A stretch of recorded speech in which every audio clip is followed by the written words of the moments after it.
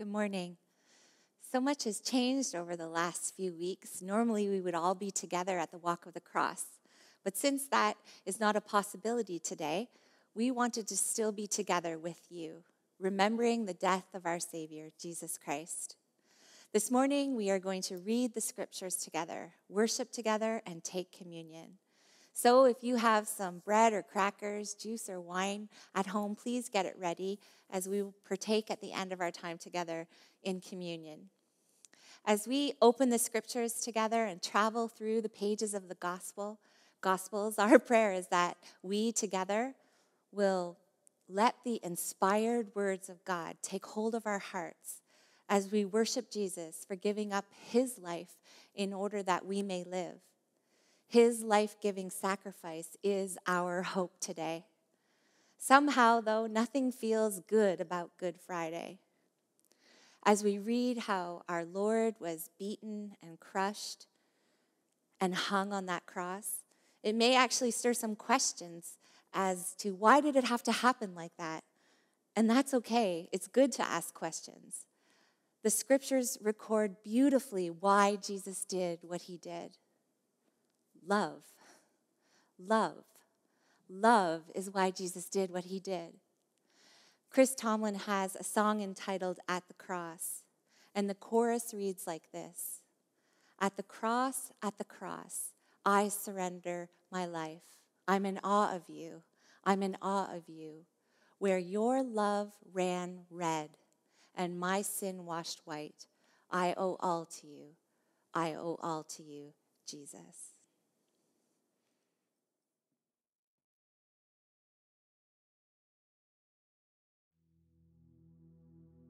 Matthew 26, 36 to 46. Jesus prays in Gethsemane. Then Jesus went with them to the olive grove called Gethsemane, and he said, "Sit here while I go over there to pray." He took Peter and Zebedee's 2 sons, James and John, and he became anguished and distressed. He told them, "My soul is crushed with grief to the point of death. Stay here and keep watch with me." He went on a little farther and bowed his face to the ground, praying, "My Father, if it is possible, let this cup of suffering be taken away from me. Yet I want your will to be done, not mine." Then he returned to the disciples and found them asleep. He said to Peter, "Couldn't you watch with me even 1 hour? Keep watch and pray so that you will not give in to temptation. For the spirit is willing, but the body is weak." Then Jesus left them a second time and prayed, "My Father, if this cup cannot be taken away, unless I drink it, your will be done." When he returned to them again, he found them sleeping, for they couldn't keep their eyes open. So he went to pray a third time, saying the same things again. Then he came to the disciples and said, "Go ahead and sleep. Have your rest. But look, the time has come. The Son of Man is betrayed into the hands of sinners. Up, let's be going. Look, my betrayer is here."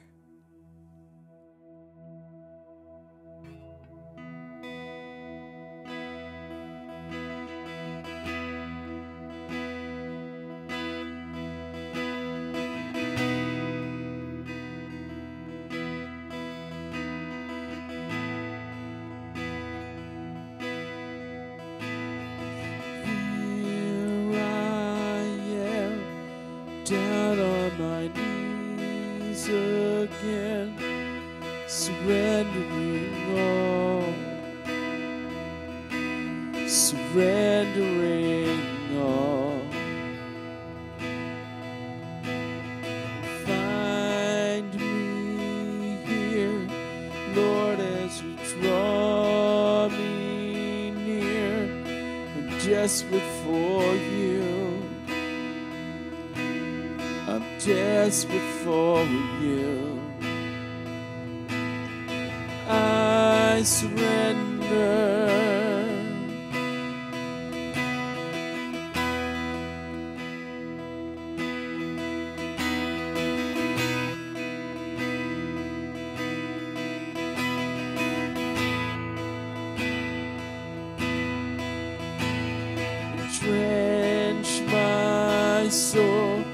His mercy and grace unfold, a hunger and thirst,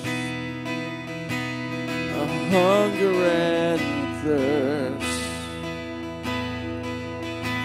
With arms stretched wide, I know you hear my cry. Speak to me now. Oh, speak to me now. I surrender. I surrender. I want to know you more. I want to know you more. I surrender. I surrender. I want to know you more. I want to know you more.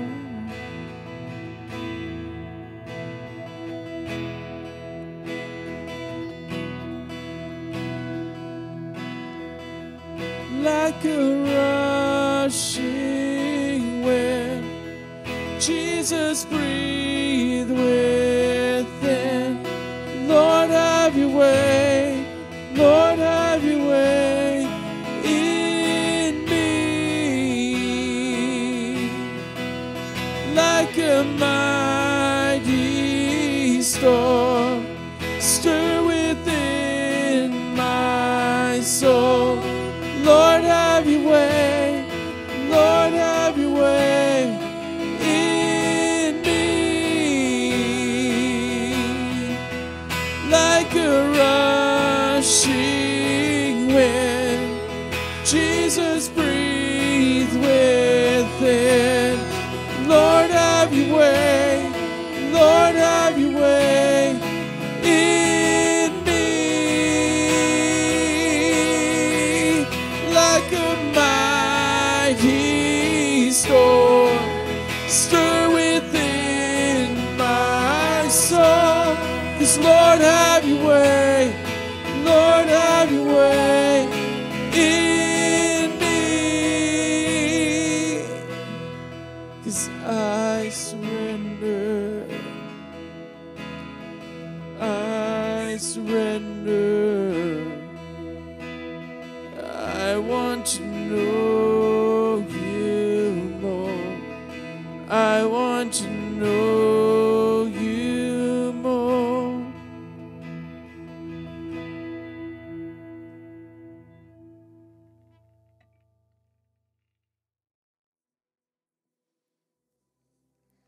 Mark chapter 14.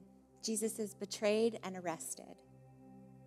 And immediately, even as Jesus said this, Judas, one of the 12 disciples, arrived with a crowd of men armed with swords and clubs.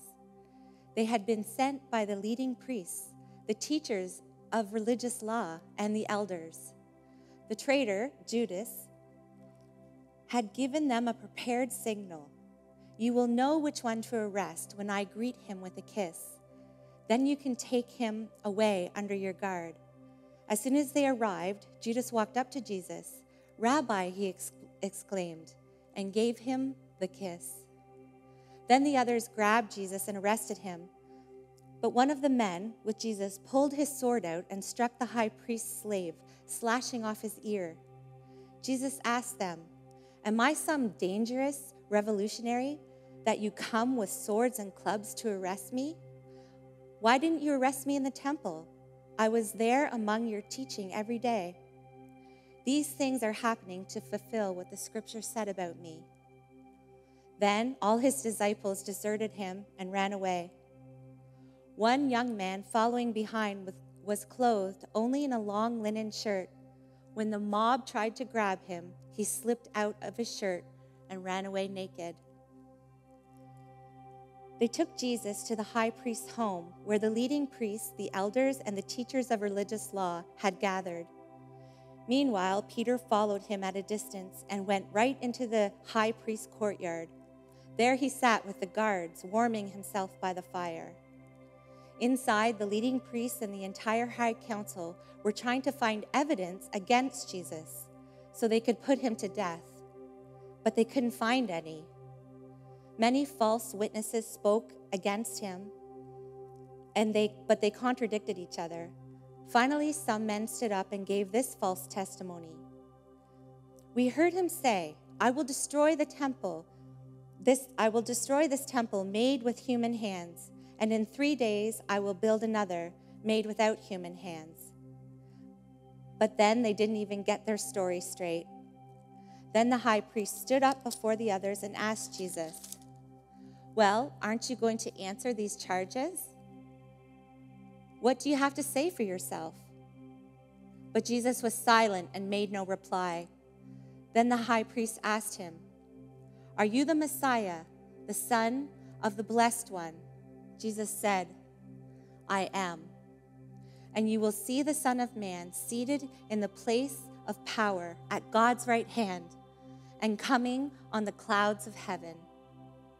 Then the high priest tore his clothing to show his horror, and he said, do we need any other witnesses? You have all heard this blasphemy. What's your verdict? Guilty, they all cried. He deserves to die. Then some of them began to spit at him, and they blindfolded him and beat him with their fists. Prophesy to us, they jeered, and the guards slapped him as they took him away.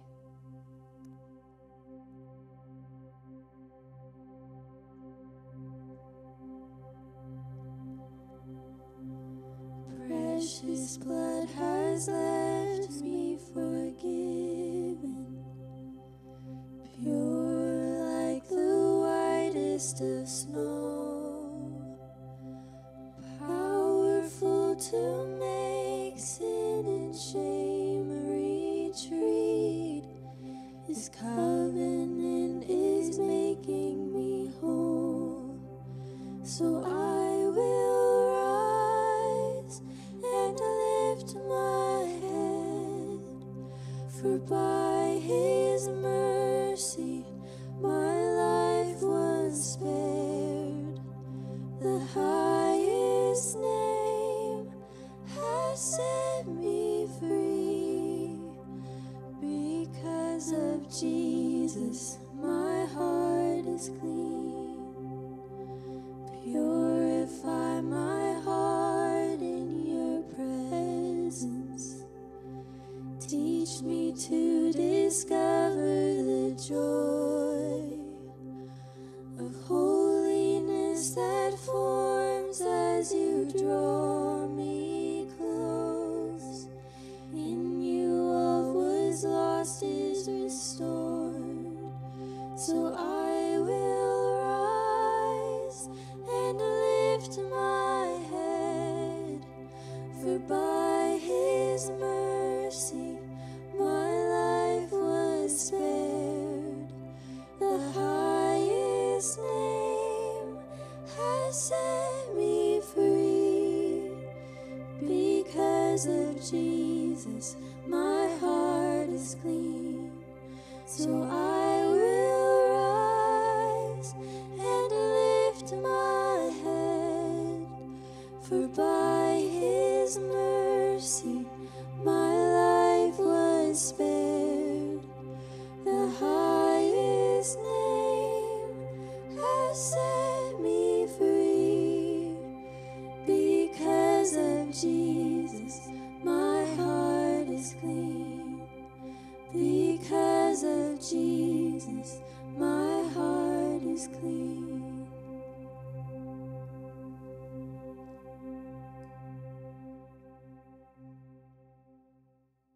Mark 15, 1-15, Jesus' trial before Pilate.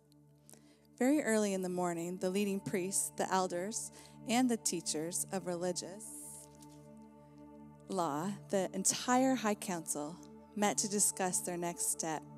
They bound Jesus, led him away, and took him to Pilate, the Roman governor. Pilate asked Jesus, "Are you the king of the Jews?" Jesus replied, "You have said it." Then the leading priests kept accusing him of many crimes, and Pilate asked him, "Aren't you going to answer them?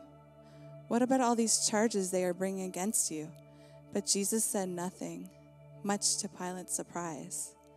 Now it was the governor's custom each year during the Passover celebration to release one prisoner, anyone the people requested. One of the prisoners at that time was Barabbas, a revolutionary who had committed murder in an uprising. The crowd went to Pilate and asked him to release a prisoner as usual. Would you like me to release to you this King of Jews?" Pilate asked. For he realized by now that the leading priests had arrested Jesus out of envy. But at this point, the leading priests stirred up the crowd to demand the release of Barabbas instead of Jesus. Pilate asked them, "Then what should I do with this man you call the King of the Jews?" They shouted back, "Crucify him." "Why?" Pilate demanded. "What crime has he committed?" But the mob roared even louder, "Crucify him." So to pacify the crowd, Pilate released Barabbas to them. He ordered Jesus flogged with a lead-tipped whip, then turned him over to the Roman soldiers to be crucified.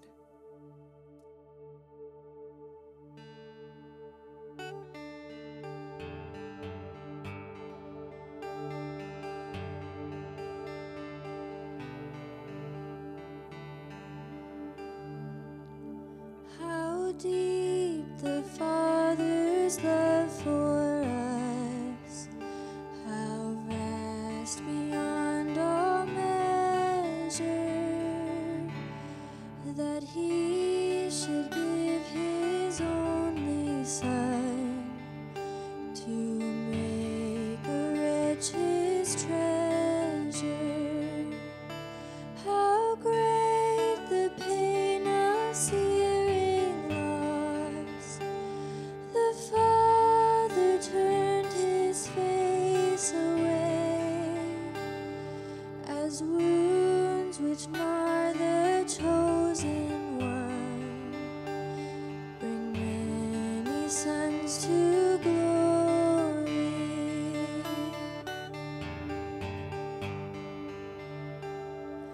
Behold the man upon the cross, my sin upon His shoulders. Ashamed I hear my mocking voice call out among the scoffers. It was my sin that held Him there until it was accomplished. His dying breath has brought me life. I know that it is finished.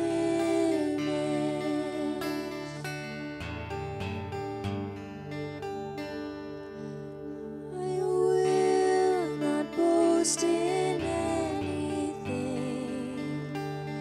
no gifts, no power, no wisdom, but I will boast in Jesus Christ, His death and resurrection.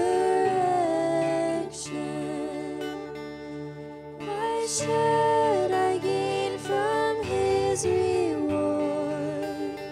I cannot give an answer, but this I know with all my heart: His wounds have paid my ransom.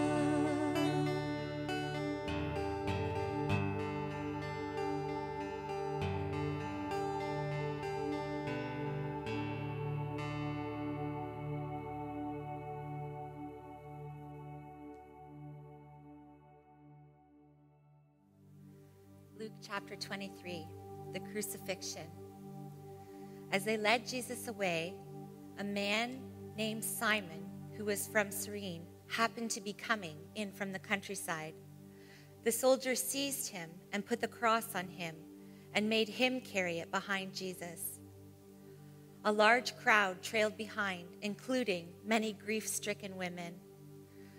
But Jesus turned and said to them, "Daughters of Jerusalem, don't weep for me, but weep for yourselves and for your children.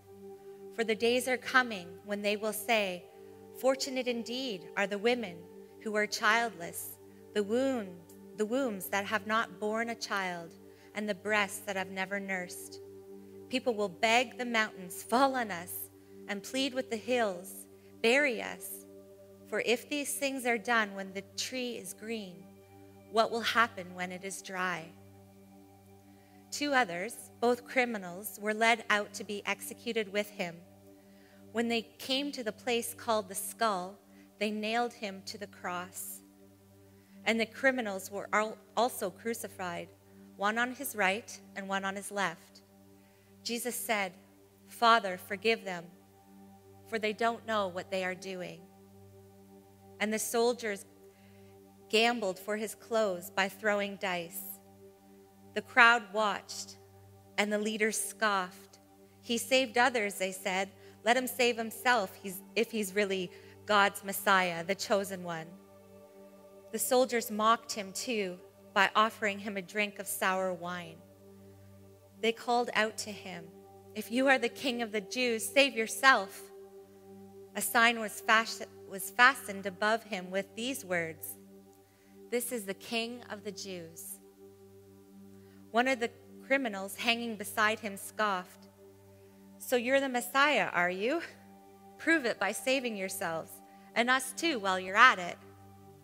But the other criminal protested, "Don't you fear God even when you have been sentenced to die? We deserve to die for our crimes, but this man hasn't done anything wrong." Then he said, "Jesus, remember me when you come into your kingdom." And Jesus replied, "I assure you, today you will be with me in paradise." And as we prepare for communion today, don't let just these words be something that you hear and appreciate. But like those voices with Jesus on the cross,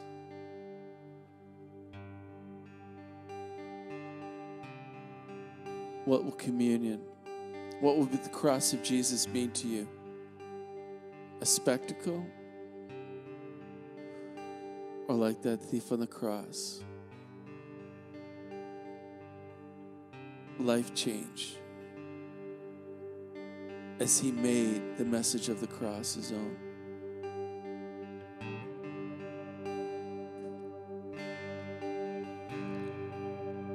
Are you hurting and broken within, overwhelmed by the weight of your sin?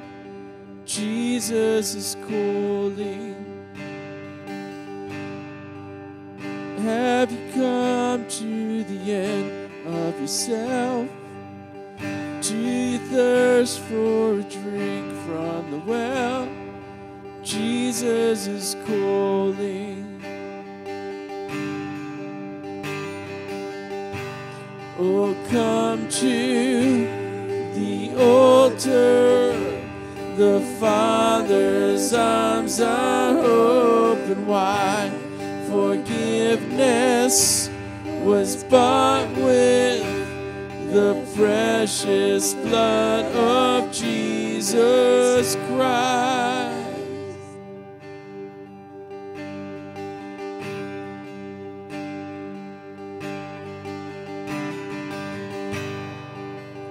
Leave behind your regrets and mistakes. Come today, there's no reason to wait. Jesus is calling. Bring your sorrows and trade them for joy. From the ashes a new life was born. Jesus is calling.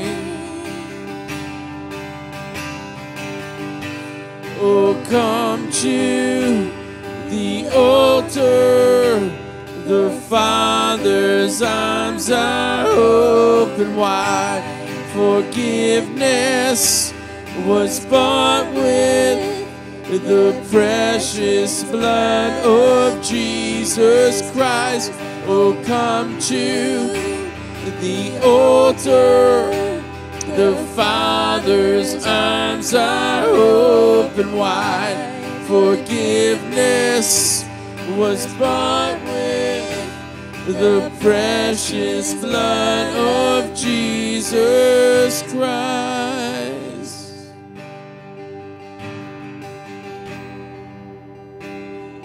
Oh,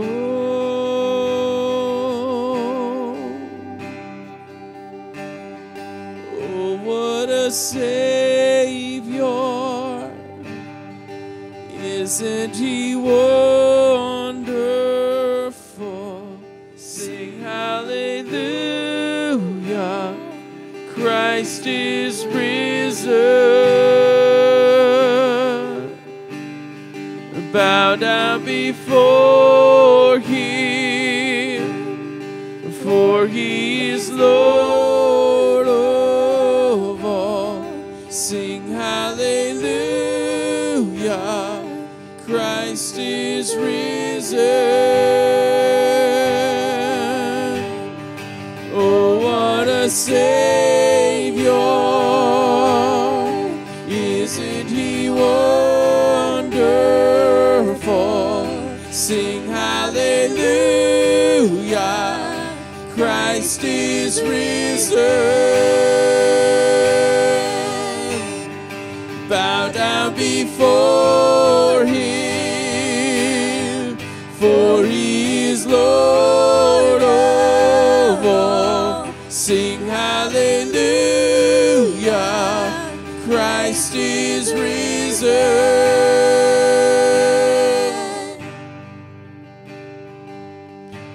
Oh, come to the altar. The Father's arms are open wide. Forgiveness was bought with the precious blood of Jesus Christ.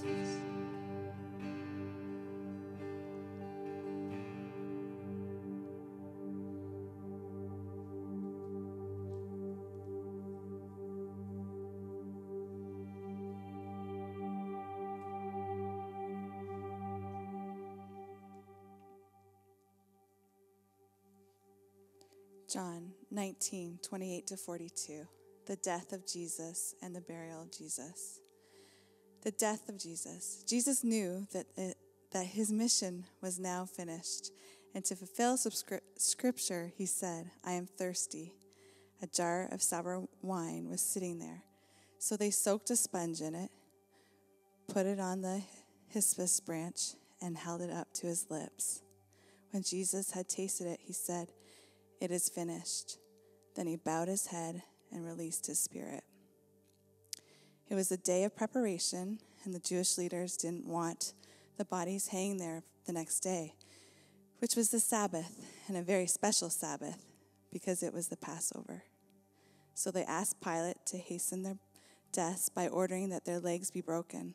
Then their bodies could be taken down. So the soldiers came up and broke the legs of the two men crucified with Jesus. But when they came to Jesus, they saw that he was already dead, so they didn't break his legs. One of the soldiers, however, pierced his side with a spear, and immediately blood and water flowed out. This report is from an eyewitness giving an accurate account. He speaks the truth so that you also may continue to believe. These things happened in fulfillment of scriptures that say, "No one of his bones will be broken, and they will look on the one they pierced." Afterward, Joseph of Arimathea, who had been a secret disciple of Jesus because he feared the Jewish leaders, asked Pilate for permission to take down Jesus' body. When Pilate gave permission, Joseph came and took the body away. With him came Nicodemus, the man who had come to Jesus that night. He brought about 75 pounds of perfumed ointment made from myrrh and aloes. Following Jewish burial custom, they wrapped Jesus' body with the spices in long sheets of linen cloth. The place of crucifixion was near a garden where there was a new tomb never used before. And so, because it was a day of preparation for the Jewish Passover, and since the tomb was close at hand, they laid Jesus there.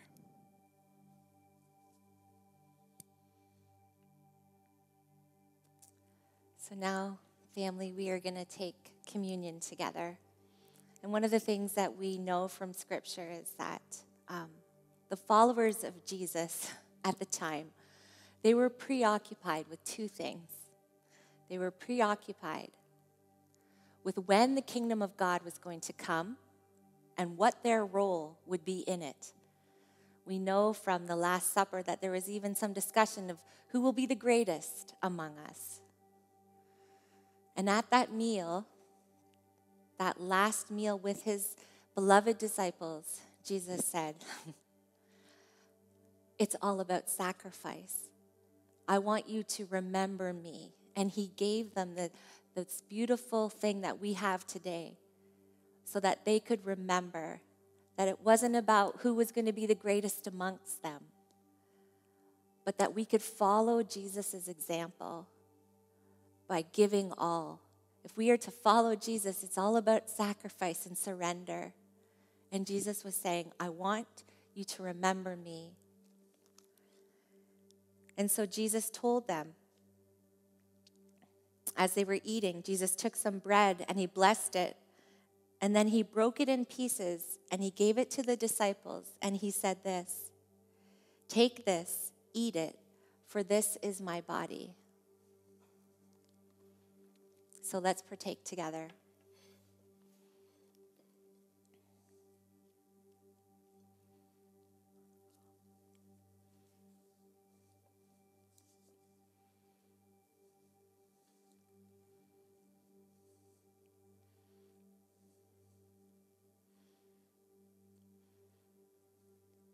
And he took a cup of wine, and he gave thanks to God for it.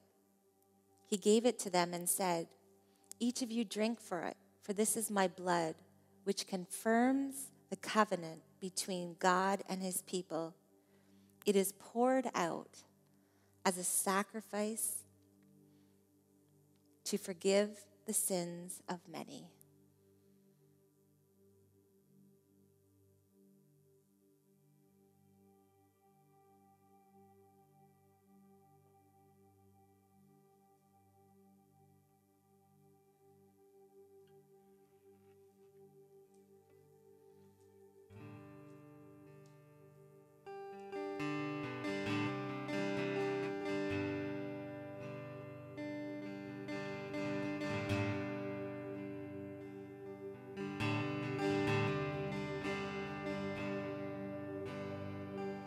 I love you, Lord. God, your mercy never fails me. In all my days, I've been held in your hands. From the moment that I wake up until I lay my head, oh, I will sing of the goodness of God. 'Cause all my life you have been faithful. In all my life you have been so, so good. With every breath that I am able, oh, I will sing of the goodness of God. I love your voice.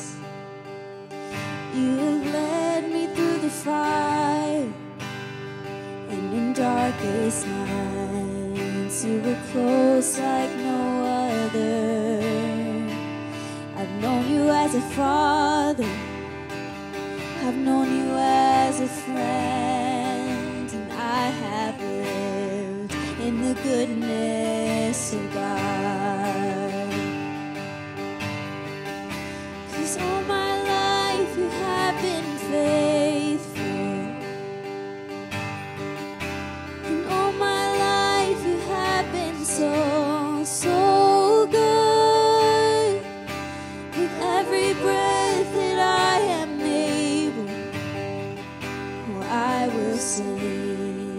the goodness of God. Your goodness is running after, it's running after me. Your goodness is running after, it's running after me. With my life laid down, I surrender now, I give you everything. Your goodness is running after, it's running after me. Your goodness is running after, it's running after me. Your goodness is running after, it's running after me. With my life laid down, I surrender now, I give you everything. Your goodness is running after, it's running after me. All my life you have been faithful.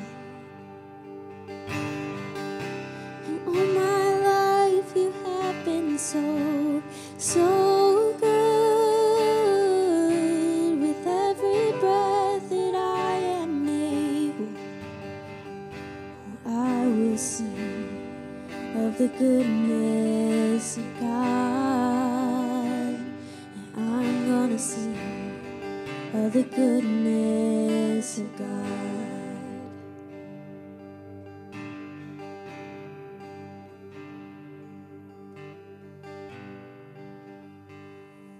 The author of Hebrews writes this: "So if our sins have been forgiven and forgotten, why would we ever need to offer another sacrifice for sin?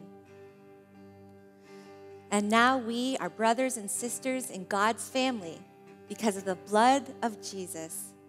And he welcomes us to come right into the most holy sanctuary in the heavenly realm, boldly, with no hesitation. For he has dedicated a new, life-giving way for us to approach God. For just as the veil was torn in two, Jesus' body was torn open to give us free and fresh access to him. And since now we have a magnificent king priest to welcome us into God's house, we come closer to God and approach him with an open heart, fully convinced by faith that nothing will keep us at a distance from him. For our hearts have been sprinkled with blood to remove the impurity, and we have been freed from an accusing conscience, and now we're clean, unstained, and presentable to God inside and out. So now we must cling tightly to the hope that lives within us, knowing that God always keeps his promises. Discover creative ways to encourage others and motivate them towards acts of compassion, doing beautiful works of expressions of love." What a beautiful, beautiful portion of Scripture to end our time together. Let's just pray together. Jesus, we are just so incredibly moved right now, moved by your love, moved by your sacrifice, and not only moved emotionally, but completely transformed from the inside out because of what you did at Calvary, because of your willingness to go to the cross. We can come right into the Father's presence. You made that way for us, Jesus, and we are so incredibly thankful. So incredibly thankful, Jesus, for what you did for us. Thank you for sending your Spirit that guides us and comforts us and teaches us all things. And I just pray, Lord, that today as we continue our day, Lord, we would just be filled with this gratitude that because of you and because of your sacrifice, we have hope. We have hope for our future, knowing that you are in control, knowing that you have made a way to the Father, knowing that you have washed us clean. Jesus, how we love you, how we love you. I pray that we would be willing to surrender all to you and follow you wherever you call us to go and whatever you ask us to do and whatever you ask us to say. Would our lives be a testimony of our thanksgiving to you and for what you have done for us. And it's in the beautiful, precious name of Jesus that we pray. Amen.